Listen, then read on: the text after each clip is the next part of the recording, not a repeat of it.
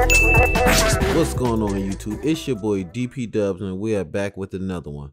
This is episode 2 of the cheapest way to grow. And here we have a day 13 update.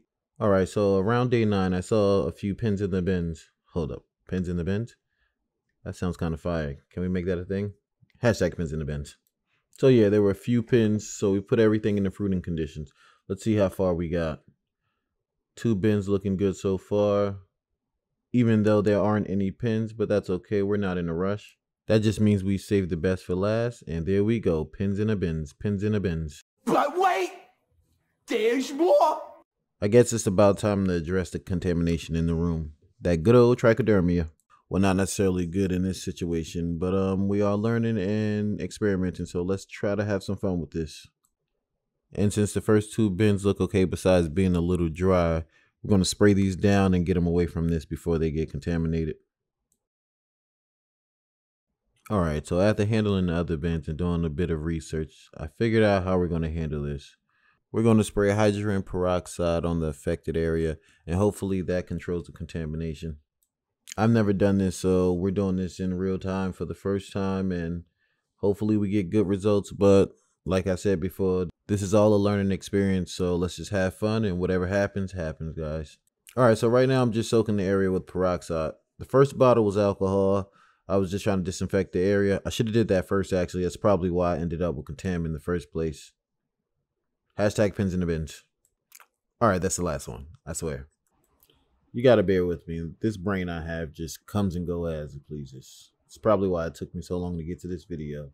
But back to the matter at hand. Yeah, it says you can just leave it, but that doesn't sit well with me, so I'm actually going to end up cutting it out right now. Let me just disinfect this knife I have.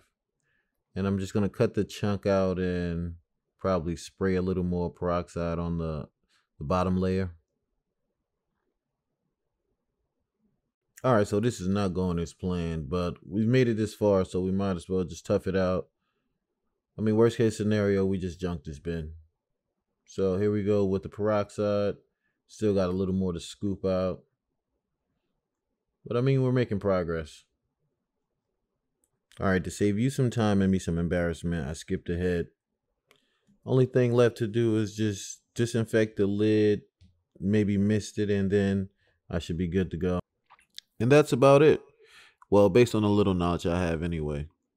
Oh, and we will be keeping these away from the other bins, just in case this is just bro science and it doesn't work at all. I mean, I've seen it work for others, but who knows? Only time will tell, right? And if you made it this far, thank you. I appreciate it. Now go ahead and do all that good old YouTube stuff. Like, comment, and subscribe. And let me know what you all want to see on this channel. I mean, I do have a few things planned, but I'm curious to know what everyone else is thinking. Alright, and that's going to do it for this video, guys. Pins in... Nope. I said I'm not going to do it again. Alright, guys. Take it easy.